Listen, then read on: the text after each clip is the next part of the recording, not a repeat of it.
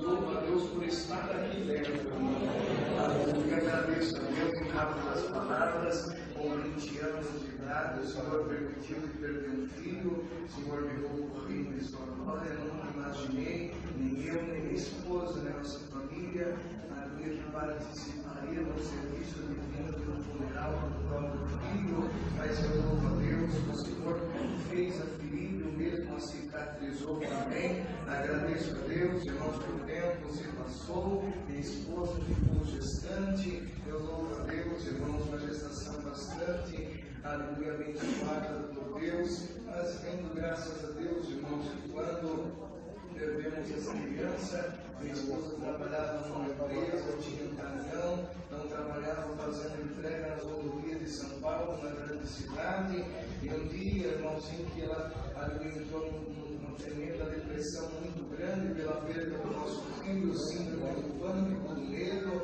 Então, aconselhei a ela, irmãos, juntos, ela sair do seu serviço e trabalhar comigo no caminhão. Assim, ela aceitou, dispensei o ajudante, e ela viajava comigo, irmão, de São Paulo, a todos os lados, louvo Deus, ajuda, portanto, um dia passando mal na cidade de Santos, levei ela no pronto-socorro, aleluia, louvo a Deus, irmãos, o médico disse assim para ela: pode ficar tranquila, pode ir embora para São Paulo em paz, você não está doente, você não tem nada de grave, simplesmente te desejo meus parabéns, e você vai ser mamãe. Ela contou para mim, disse que eu seria papai. Eu louvo a Deus, irmãos, uma alegria muito grande, tomou conta do nosso coração, aleluia. Imediatamente pegamos os nossos telefones e começamos a ligar para os familiares, para os amigos que choraram a perda do nosso filho, para se alegrar a nossa vitória também. Uma alegria muito grande, irmão, a nossa família ficou, os amigos, a irmandade que chorou conosco, eu louvo a Deus.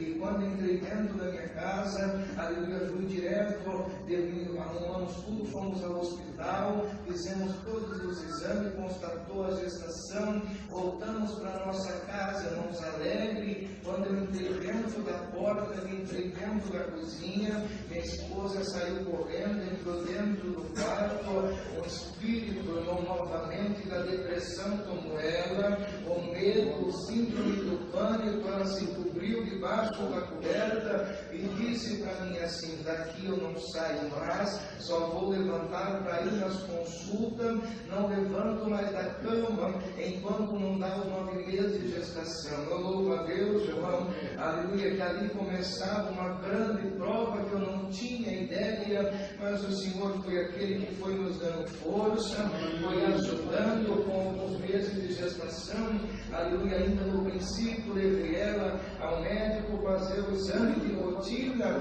e a médica disse assim: olha, aleluia, sua gestação é de alto risco, a sua placenta está 95% descolada, a partir de agora você não anda mais, é deitada 24 horas, aleluia, vai sair daqui numa cadeira de roda e vai direto para sua casa, repouso absoluto. Já estava com depressão, com medo, não piorou a situação, mas fomos para casa, irmão, louvo a Deus. A próxima ultrassom era com 15 dias, aleluia, na cidade de Suzano, estava marcado, o médico passou medicamento, ela não quis tomar, dizia que acreditava no poder de Deus em fazer uma obra. Passou os 15 dias, levei ela em Suzano, aleluia, para fazer aquela ultrassom, sentado na sala de espera, aguardando o médico chamou pelo nome dela, eu fiquei sentado, irmão, aleluia, aguardando,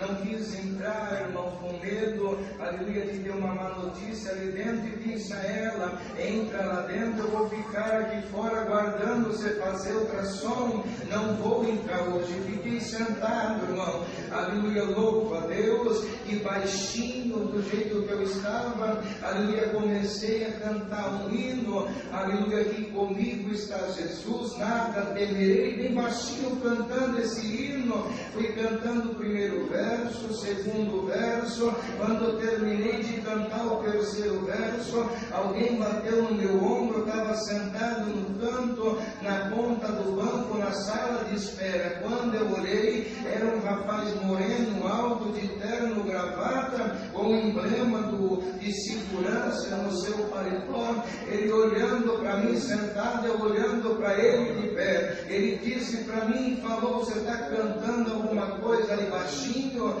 Eu falei para ele: estou cantando o hino da igreja. Ele falou: que hino você está cantando? Falei para ele e estava cantando um hino que dizia que comigo está Jesus e nada temeria. Ele chorando falou: posso te dar um abraço? Eu falei: pode. Então levanta. Me levantei. Quando aquele homem me abraçou, Deus visitou ele grandemente com a promessa, e Deus visitou eu também. Quando nós se soltamos do abraço, ele disse para mim: olha, não sei se você me conhece, mas eu não lembro de ter te visto em lugar nenhum. Mas eu estava na outra portaria, na P2, e é no outro lado do quarteirão, tomando no meu posto.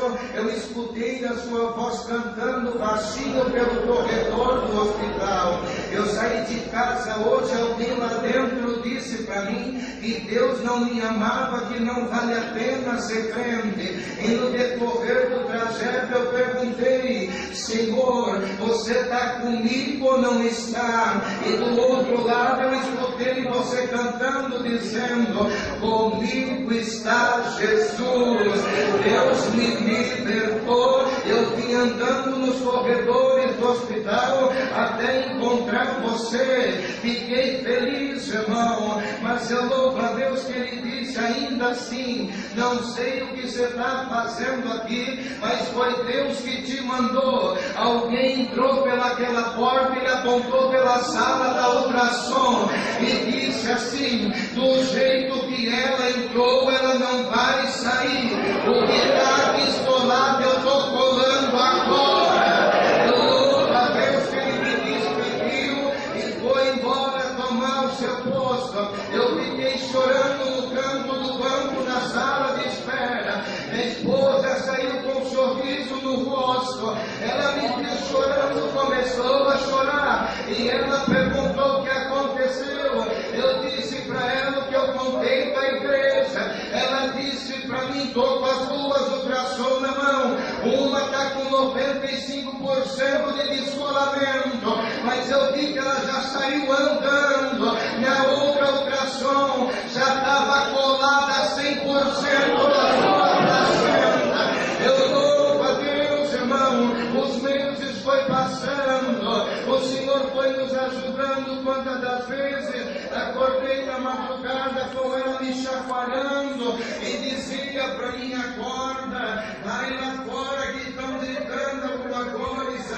Ia lá fora no quintal, abri o portão de casa, não tinha ninguém na rua, não tinha barulho. Quando eu voltava eu perguntava para ela: não tem ninguém, o que você está ouvindo? Ela dizia: como não? Você não está escutando a voz que está dizendo: é morte, é morte, é morte.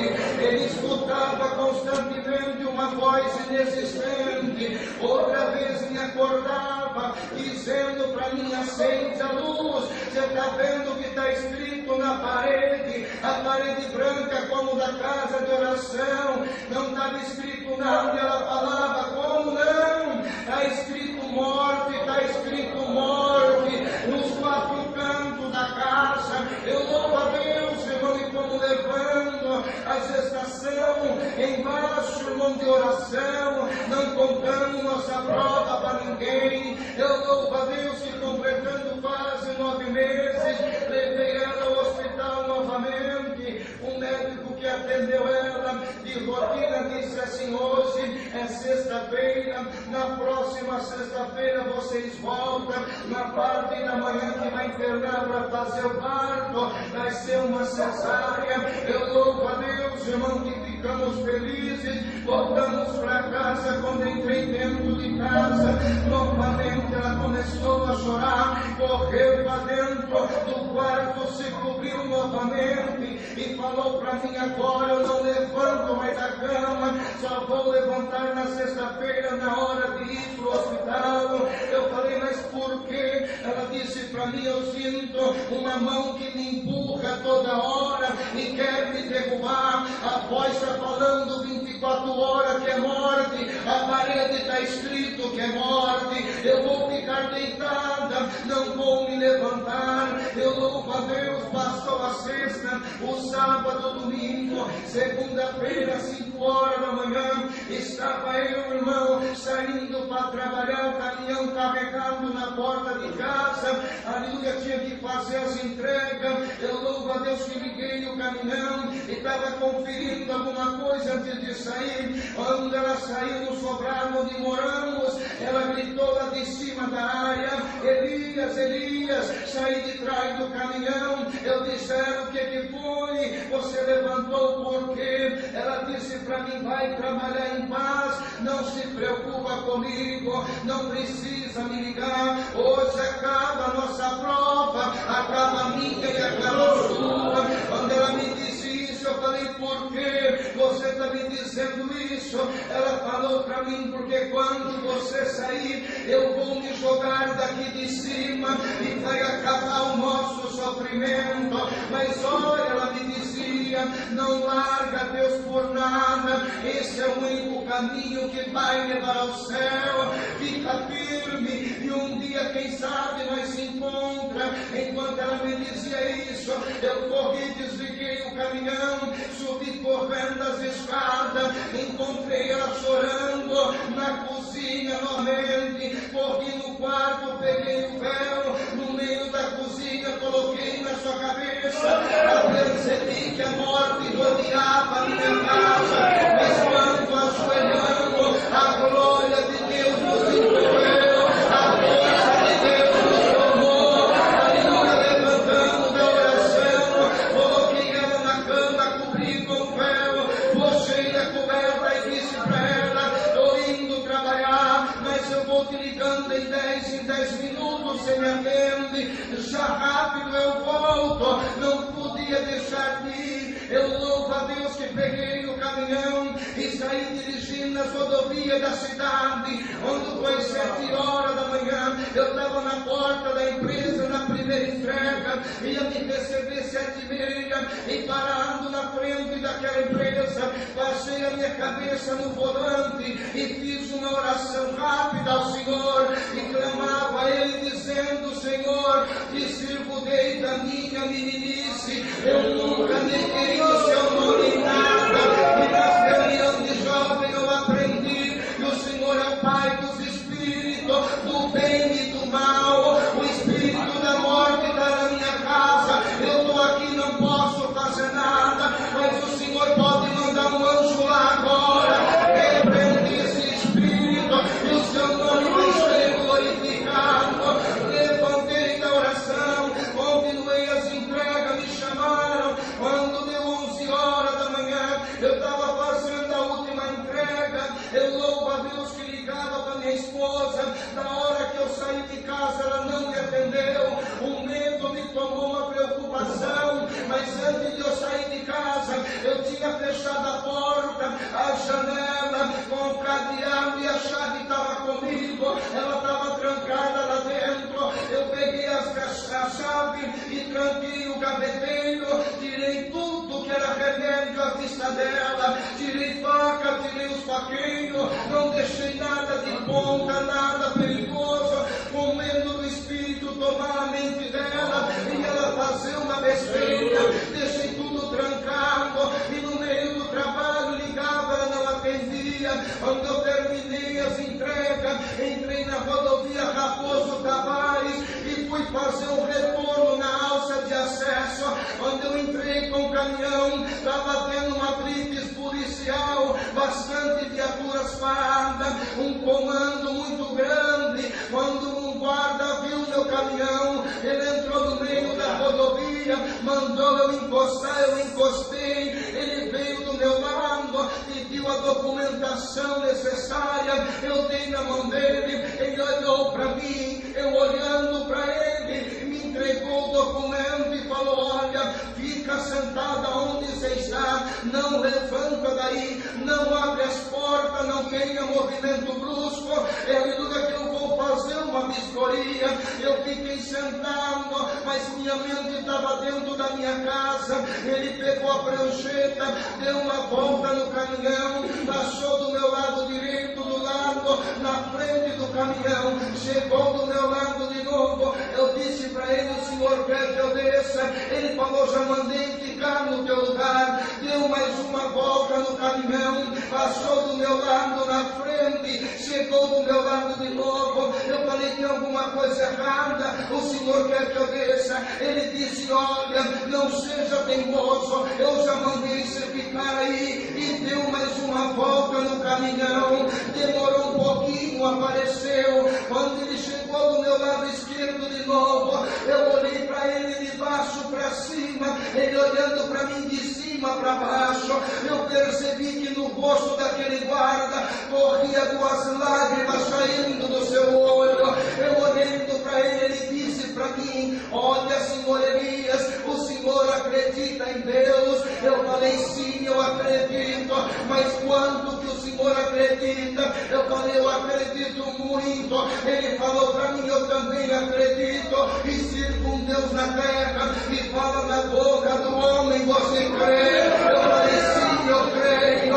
Então escuta o que eu tenho para te falar. Hoje era 7 horas da manhã, eu sou o capitão desse pelotão que está todo aqui, todo mundo me obedece no que eu falo. E 7 horas da manhã eu estava lá no quartel e eu faço uma oração no vestiário antes de vir para a rua. E quando eu estava orando dentro do vestiário para sair com o pelotão, a voz de Deus falou dentro do meu coração: hoje às 11 horas da manhã eu quero uma blitz na alta de acesso do retorno, porque lá vai passar um caminhão branco às 11 horas. Dentro do caminhão tem um motorista, o nome dele é Elias, e eu estava esperando você chegar.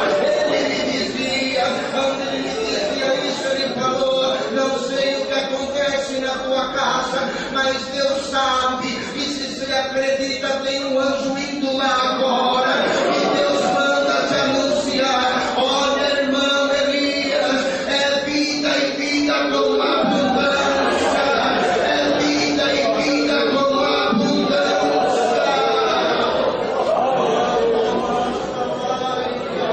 Eu agradeço a Deus. Aquele guarda disse isso para mim, aí ele falou para mim: liga teu caminhão e sai daqui. Eu falei: deixa eu te contar o que está acontecendo na minha vida. Ele falou: não precisa. 7 horas da manhã no vestiário, meu Deus, que é o que Deus me contou. Eu louvo a Deus, irmão. Andei mais ou menos 1,5 quilômetros, entrei numa rua paralela chorando. Liguei para minha esposa em casa, ela já atendeu. Ela atendeu chorando do outro lado e eu chorando do outro. Ela falou: por que você chora? E eu contei o que eu contei para a igreja. Ela chorava mais ainda e ela dizia: olha, era 10 horas, me deu uma vontade de levantar, eu não consegui, mas 11 horas a voz falou de novo: levanta, tira sua vida, acaba com tudo. Quando eu levantei, eu vi que a janela estava trancada, a porta estava trancada, eu não achei a chave. Eu fui no paquete, não achei faca. Eu fui na caixa do remédio, não tinha remédio. Aleluia! Mas você esqueceu de tirar a tesoura que estava em cima do sofá. Aleluia! A voz falou para mim: pega a tesoura e acaba com a sua vida.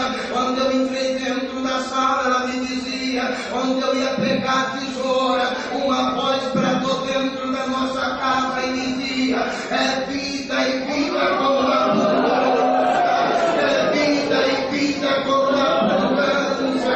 Naquela hora a depressão foi embora, o medo acabou, a sexta-feira chegou, Deus deu um filho lindo, perfeito e com saúde. Hoje tem 5 anos, a alegria da minha casa. Aleluia, agradeço a Deus. E